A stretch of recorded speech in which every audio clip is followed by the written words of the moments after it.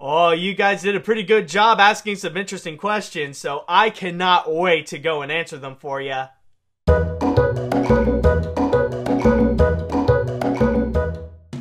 Hey guys, welcome to another exciting episode of Q&A with ANIMAT. And this time around, what we have here is actually some pretty good questions. Like, a lot of them that it did require me to think a lot about, but honestly, I think that this will result in a pretty fun and fascinating episode. So, without further ado, let's go ahead and go and answer our first question right over here, which is going to be coming from Hindu Frappe, which, I'm not gonna lie, actually does sound like a pretty good dessert. But anyways, Hindu asks, who is your least favorite Disney character and why? Personally, for me, it's the Gargoyles from Hunchback of Notre Dame. Now, honestly, that one, it took me a lot of thinking, but honestly for me, I would have to say Taran from The Black Cauldron. Because the thing with that guy is that he is such a weak and pathetic character. Because throughout the whole thing, all he does is just wish to be this great knight, but never once does he ever prove himself that he could legitimately be a great knight. And for the most part, he did absolutely nothing throughout the whole film. Anything that would seem actually heroic, it would all be because of that magical sword. And even at the end of the film, it was actually Gurgi that would end up saving the day and actually defeating the Horned King. Meanwhile, Taran is just there, doing absolutely nothing, thinking so highly of himself when he did absolutely jack all. So that's the thing. He's nothing more but a pathetic wannabe that literally is just nothing but a waste of time, while the movie somehow thinks that he should be treated as the legitimate hero of the film.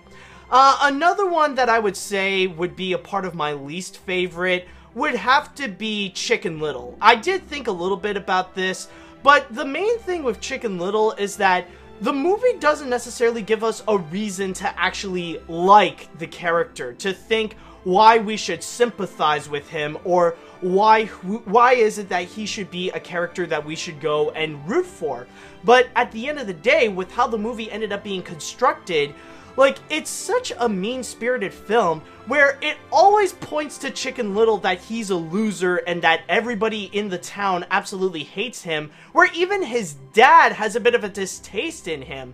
But I will give Chicken Little some credit that compared to Taran, at least he does something in the movie. He does do some stuff where he is partly responsible of saving the day at the end of the movie. Where with Taran, he did absolutely jack all. He's just someone who just wishes he wants to be a knight, does absolutely nothing to prove himself that he can be a knight, but outside of the factor that, oh, he did find this magical sword, which he ended up being lucky about it, like, honestly, he's just an absolute waste. And yeah, he's probably more useful as just a pig keeper, and that's it. And even at that, like, trying to make sure the pig is safe and all that stuff, like, he sucks at it. Like, just like a few minutes, like, give it 15 or 20 minutes, and somehow it ends up being in the hands of the Horned King. So yeah, he's nothing more but an absolute freaking screw-up. Okay, so with that question answered, let's go ahead and try to reverse that a little bit and go more into the positive aspect with another group of characters. So this one is going to be from Doombot, and Doombot asks, Animat, who is your favorite Disney villain? And that one honestly is a major toughie. Like, this is something that I've never really thought about regarding who would be my specific favorite animated villain. I do have several. Like, Maleficent from Sleeping Beauty is a great example of a fantastic and threatening villain, showing a lot of powers, very devious, and like, you could see the inner workings of her mind on how she is such a definitive villain. Like, even though, yes, there isn't a lot about the character herself other than the fact that she is evil, but then again, it is just a fairy tale movie that really just sticks into telling this simple story, so for how the movie is constructed, she definitely is this fantastic villain and an amazing villain. And it doesn't surprise me how people would even view her as the greatest Disney villain. Other than that, there are a few others that I do enjoy as well. Syndrome is a great one from The Incredibles. Another incredible that really has this very fascinating backstory on how he started out as this fanboy, but because Mr. Incredible doesn't live up to exactly his expectations, he becomes like his nemesis and like just goes all out crazy. And even his plan on ultimately destroying all superheroes, it actually does legitimately sound like it could work, where turning everybody into a superhero means that there are no more superheroes. And honestly, I just find that pure genius. And another one that I would say, like, if we go outside of Disney, I would go with Lord Shen from Kung Fu Panda 2.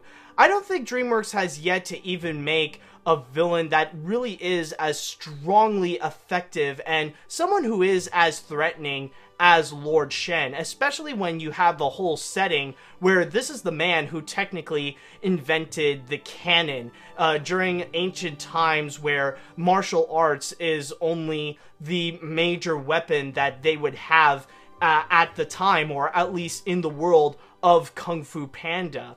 So, for me, I don't know if I have a specific favorite animated villain, but I'll just go with those three: Maleficent, Syndrome, and Lord Shen. Now, our next question is going to be from Annie, and Annie asks right here, which movie backlash do you think had it the worst in your opinion? Despicable Me, Frozen, or Star Wars The Last Jedi, since you do consider loving those films? Well, honestly, this is a pretty easy answer, and that would have to be Star Wars The Last Jedi. Because when you do look at Despicable Me and Frozen, both of those films are pretty much hated by some people of the public because of very similar reasons. And that's, long story short, the fact that they are popular.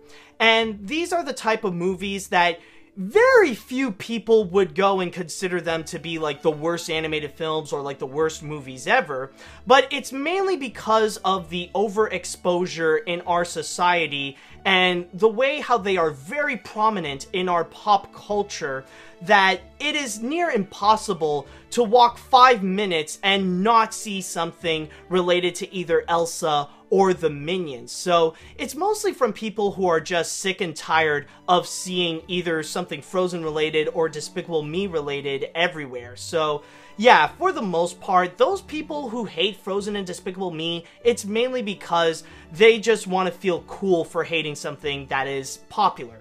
But with Star Wars The Last Jedi, on the other hand, that's where things really do take it way too far. And there are too many people out there that would hate this with a burning passion, and they would take it so personally. Like, they would react as if Star Wars The Last Jedi actually did kill their parents, or something like that. And the way that people are reacting to it, the way that people would go and express their hatred towards Star Wars The Last Jedi is honestly just ludicrous, and their behavior would even be considered dangerous, especially when you go and look onto social media, the way that they would even go and attack others. And I don't mean just like some of your typical cartoon community evil shenanigans where they would go and harass the filmmakers or even anybody who actually does enjoy The Last Jedi. I mean more the fact that they would go as far as they would bully and like harass hard on people who actually did work on the feature. You probably heard the news about how Daisy Ridley or Kelly Marie Tran have to delete their social media because they have been constantly bullied, getting death threats, and getting absolutely harassed by people who just don't like Star Wars The Last Jedi, and it really is affecting their lives in such a negative way. And it's honestly just crazy. And with this kind of behavior, it really does shed such a negative light on those who do not like Star Wars The Last Jedi. Like, honestly, I'm just gonna say it right now. Like, if you really think that it is justifiable the way that the filmmakers and the actors have been treated because of Star Wars The Last Jedi, like, if you think it's okay that those people have been harassed because of just simply doing their job making a movie and stuff like that, then honestly, I don't care what you think. Whatever opinion you have, it is just absolutely invalid. And with the way that people have been attacking Kelly Marie Tran and all those people who worked on The Last Jedi, yes, those people are racist. Those people are sexist. And a lot of those people, they're nothing more but just pathetic incels who are just frustrated over the fact that they're not having as much sex as they want. Or in many cases, with most incels, they're just not having sex at all. Now, I will say though, this does not necessarily reflect on literally everybody who does not like Star Wars The Last Jedi. Now, I know that there are some people out there who would go and criticize Star Wars The Last Jedi, but just look at it as just a movie. Because at the end of the day, that's all that it is. It's nothing more than just a movie. So I will say that if you are a person who would criticize Star Wars The Last Jedi, like, if you don't think it's a good movie, and you treat it as just a movie, and if in your list of problems with the film, it does not include the words diversity, SJWs, or feminism, that would tell me that you are a mentally functioning human being with valid opinions worth listening to. But yeah, honestly, at the end of the day, going back to the whole question that Annie asked, yeah, it definitely is The Last Jedi that really received much worse backlash, because at least with Despicable Me and Frozen, at the end of the day, the haters do look at it as just a movie. They don't see it as anything bigger than that. But with The Last Jedi, the haters of those, they really take it so personally, and it just makes them look delusional and honestly just not worth listening to. And also, one more thing I would like to comment. I think we can all objectively agree that The Last Jedi is not the worst thing that came out with the Star Wars name attached to it. I mean, for God's sakes, we have the whole prequels as living proof, and do I need to remind you about the holiday special? I'm just saying. Now, our next question that we do have right over here is going to be coming from Aaron, aka Lindis of the Lorca tribe. And Aaron actually asked a pretty interesting question. How do you deal with trolls on the internet? Well, there are several ways that people would go do it. And honestly, for me, I feel like it's probably for the best that you would just ignore them. Don't give them the attention that they want. And essentially, you probably know the expression, don't feed the trolls and stuff like that. And for the most part, it's probably for the best that you just do that. I mean, a lot of these people, they just want to bully you and they just want to give you a hard time. And the reasons can vary for so many things. And for the most part, though, it's usually for their own personal entertainment. And it's nothing more than just that. Like, they could be screwing you over just because they're bored and that's it. So, really, all you can do, and it's probably for the best, is just not give them the attention that they actually are seeking for. So, often than not, it's probably for the best that you just ignore what they're saying and just block them so that basically they don't have to harass you or they don't have to troll you with whatever that they have planned for you or anything like that. But I will say, there are a few exceptions though, but honestly this is something that needs careful precision. There are ways that you could pretty much act like Bugs Bunny and you can go and counter-troll the troll, if that does make sense. And you can go and end up being in a position where it does make yourself look good and make the troll look like an absolute fool. But again, this is something that you really have to be careful of, and you have to make sure that you're in a position where you know that you can screw them over instead of them screwing you over. So you have to really be careful if you are going to enter into that territory and if you want to try to confront the situation head on.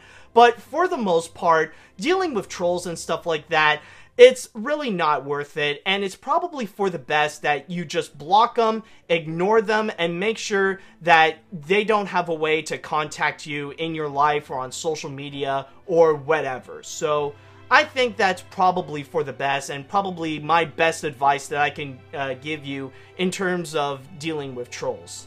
Okay, so on our next question, this is going to be coming from Tintin Fan. And funny enough, this is not a question related to Tintin.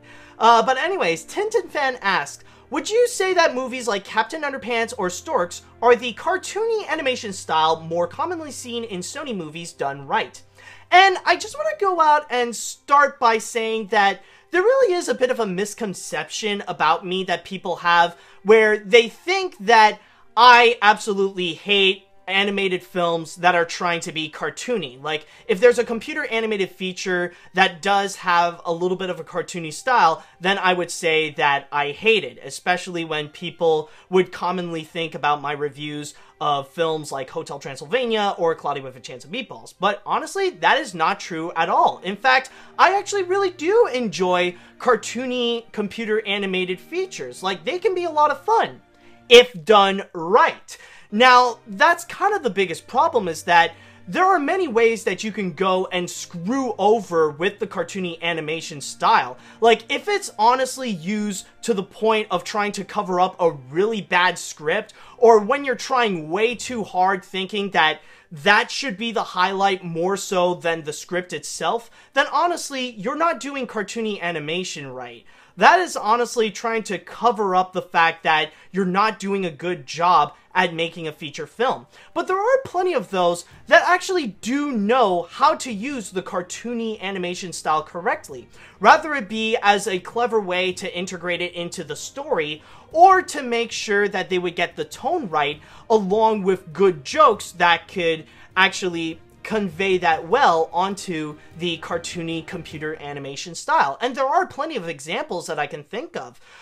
There are films like Inside Out that know how to take the cartoony style and try to integrate that within the world that the movie that is set in. Or there are films, for example, like Captain Underpants, the first epic movie, where in that film, they're basically doing that style because that's how they look in the books. So it's mostly trying to stay true with the visual representation and the tone that the books have delivered. Kind of like away from making it like translating the pages and putting it onto the screen. And then there are those, of course, that try to deliver some clever comedy with it. Some good examples that I can think of include the Madagascar films, Storks, like Tintin Fan mentioned, and also another one that I have to say, and is probably one of the best examples of cartoony computer animation, the Angry Birds movie. Now, yes, say what you will about that film. Yes, it is absolutely stupid over the fact that it is a movie based on Angry Birds, for God's sakes. So yeah, I do agree. It's not that good of a film, and it is pretty dumb. But I really do admire the work on the computer animation, where it does have a bit of that classic Max Fleischer or Looney Tunes flair, but at the same time, it doesn't go too cartoony, and it knows that it is still a computer animated feature, and it still holds on to some dignity. So honestly, that is just a great example right there of how they would visually create this enjoyable animated feature where it's cartoony, it knows it's a cartoon, it wants to have a lot of fun with it, but at the same time, it wants to look good as a computer animated feature. I mean, you can only do the most that you can with the Angry Birds movie, and yeah, it didn't turn out to be that good of a film, but I will give credit to the filmmakers, to the artists, and to the animators that they did such an amazing job. So to answer your question, Tintin Fan, I would say yes, movies like Captain Underpants and Storks are cartoony animated features that are actually done right. And there are plenty of examples where cartoony animated films are actually done right. Just don't look at the ones made by Sony Animation. And speaking of Sony, that would actually lead us to our next question, where it's going to be from Daniel Olenek. And Daniel asks, could you see someone hating Illumination the same way you hate Sony Animation or Sony in general? Oh, dude, I actually do see that very commonly. And honestly, the hate on Illumination Entertainment it's debatably much larger than how people say I hate Sony Animation and all that kind of stuff. It honestly is actually pretty funny where people are desperately trying to make sure that Illumination Entertainment is trying to get as much hate as possible, kind of like the same way that the public hates the Emoji Movie and stuff like that. And honestly, the most prominent that I really have seen is in the comments section of my review of Hotel Transylvania 3, where people just really went all out trying to say that Animat is wrong when he says that Sony Animation is bad. The real bad animation studio is actually Illumination Entertainment, and Animat should bash that more so than Sony Animation. And honestly, I can guarantee you that a lot of people would be more okay with me if you would literally take all the bad things that I said about Sony Pictures Animation and their movies, and you just move that onto Illumination Entertainment. And honestly, the craziest thing about all this, and I mean, I'm just gonna say right now that if you're not a fan of Illumination Entertainment, that's honestly fine. But seriously though, don't freaking judge others with the way that they treat freaking Illumination Entertainment. I kid you not. I know for a fact that there are plenty of people out there who think that I'm a bad critic, or they would even go as far and say that I'm a bad person and a hypocrite because I don't think that Sony Pictures Animation is good, but I do think that Illumination Entertainment is good.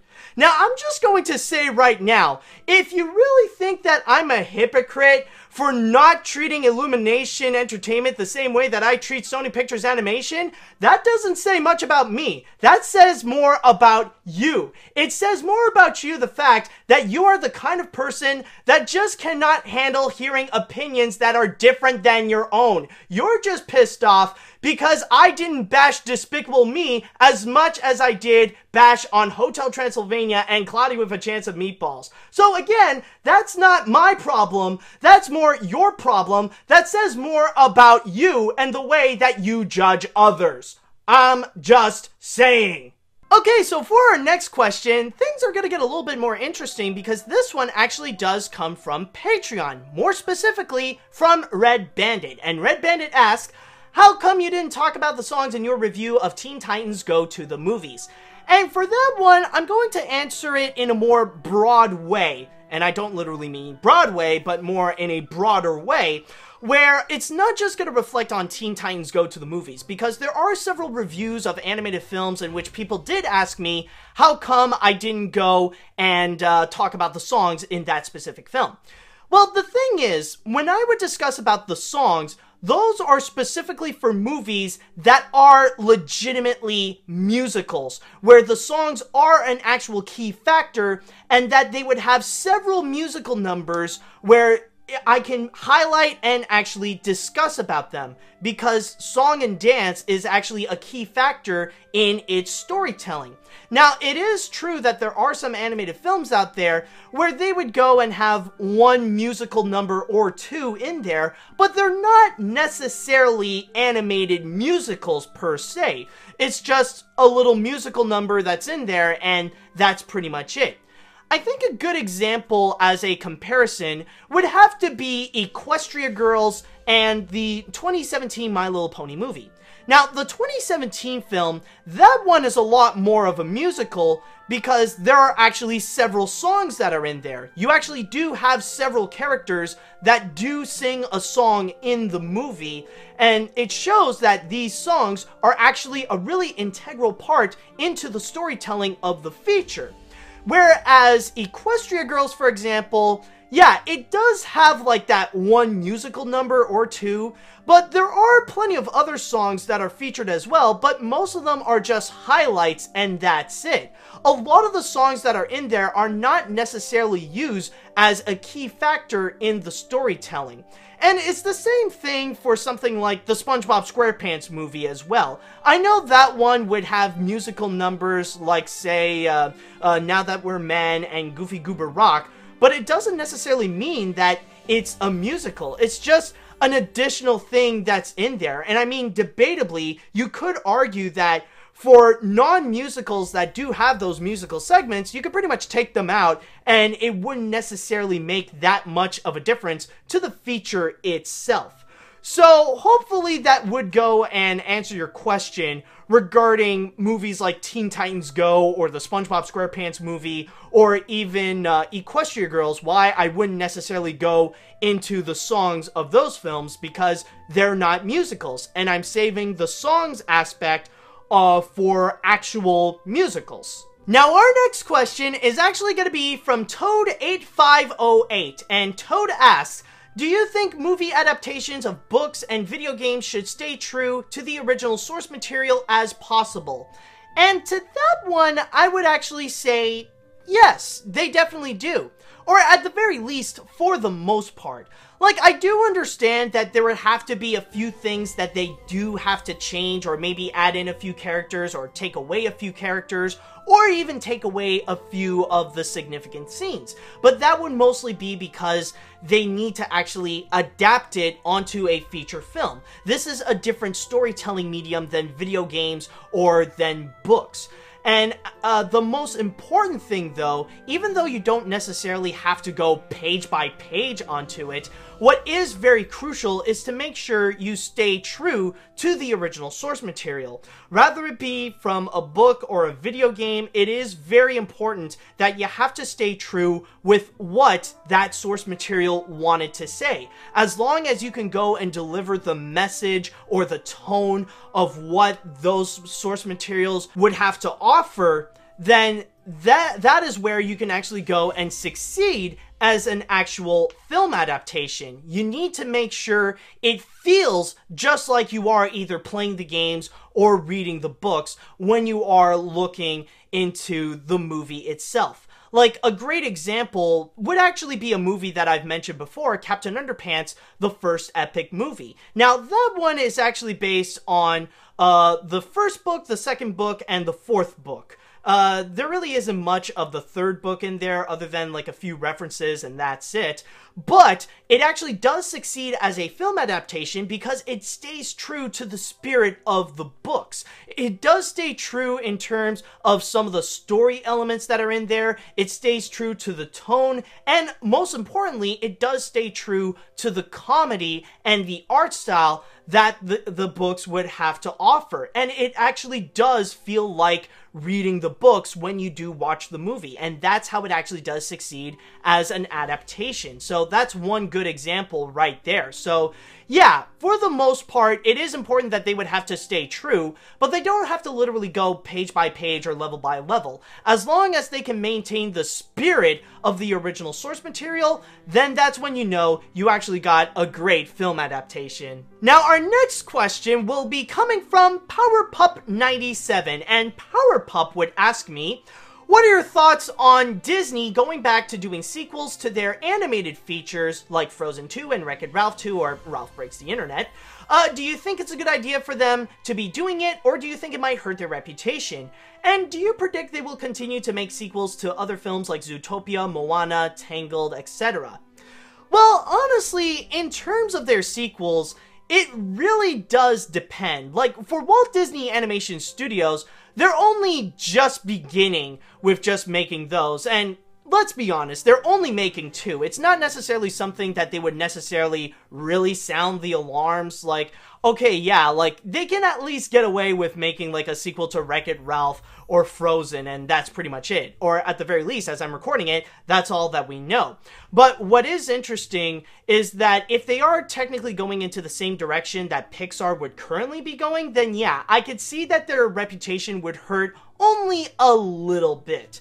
Because when you do look at Pixar, or at least just Pixar in this decade, you'll find that they would mostly be making sequels more so than just original feature films. In fact, in the 2010 decade, Pixar has only released 4 original animated features. The rest are just sequels with varying results. There are a lot of them that are absolutely amazing and great, like Toy Story 3, Finding Dory, and Incredibles 2, but there are a lot of them also that they kind of fall flat, like the Cars sequels and Monsters University, where those movies don't meet up to the same expectations as some of the other Pixar films that would receive massive praise and awards and all that kind of stuff. So it really does depend if they would be capable of creating great movies. However, I will say that I do have a very strong feeling that it would not necessarily last that long, because I can guarantee you that all these Disney sequels that we are getting nowadays,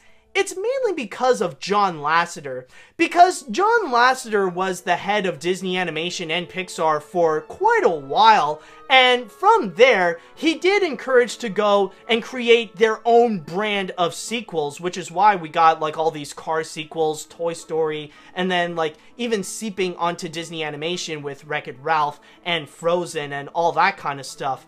I mean, there is a big reason why John Lasseter wanted to stop Disney Toon from making any of those direct-to-DVD sequels, and he wanted to go and continue making sequels, but at least with bigger quality, or at the very least, the same kind of quality that the previous films would actually have. But now that he's no longer running Disney and Pixar and Pete Docter is taking his place, I have heard before that when 2020 is going to roll along, Disney and Pixar are going to stop, like, really enforcing sequels and stuff like that, and focus a lot more into creating original content, which I really do hope that is the case. Or if they really are that serious in making sequels, then I do hope that at the very least they can actually be really, really good. So at least that is a little bit of my theory. But yeah, I guess with the whole thing with sequels and stuff like that, it would really depend if they can actually deliver something great with those follow-ups like Ralph Breaks the Internet or Frozen 2. Otherwise, they could go a little bit like Pixar, where they're not necessarily that bad. They're still on top of the animation food chain, but they're definitely not like how they used to be, where they were like the legitimate kings of animation. And so, finally, we are going to go and end this off with our final question, which is going to be coming from Maximiliano Pena. And Maximiliano asks, I've got a pretty out-of-nowhere question for you, Animat. Do you like the band Queen? Any favorite songs from them? If so, are you looking forward to seeing the Bohemian Rhapsody movie?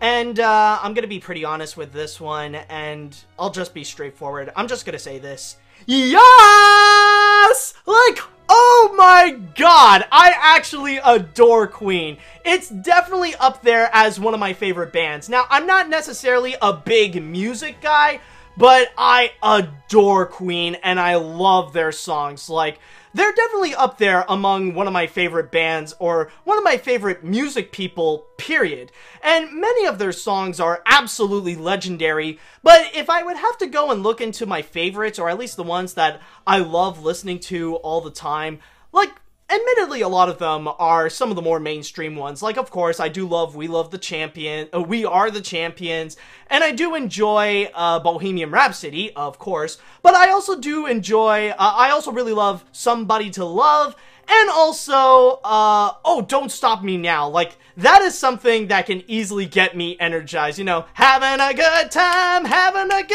I'm a shooting star, leaping to the sky, you know, stuff like that. And also, as for the movie Bohemian Rhapsody, now, I'm just gonna say this right now, that as I am recording this, the movie has yet to be released, but absolutely, like, that's probably one of, if not the most anticipated live-action movie of the year for me. Like, I really am excited to check that one out, and me and my family are even prepping up and organizing to go and actually see that film. So yeah, I really am hyped up to go and check out Bohemian Rhapsody, and to pretty much answer your question, yes, I absolutely love Queen. And with all that said, that is pretty much it with this episode of Q&A with Animat. So I would just want to start off by saying thank you guys so much for watching, and thank you to everybody who has asked me a question. Now, if you guys would like to go ahead and ask me a question and hopefully have it appear onto Q&A with Animat, then don't hesitate and don't hold back. Go ahead and ask them, and you'll see, maybe one day I'll actually go and answer them for you. But with all that said, once again, I would like to say thank you guys so much for watching, and until next time, see you later, dudes!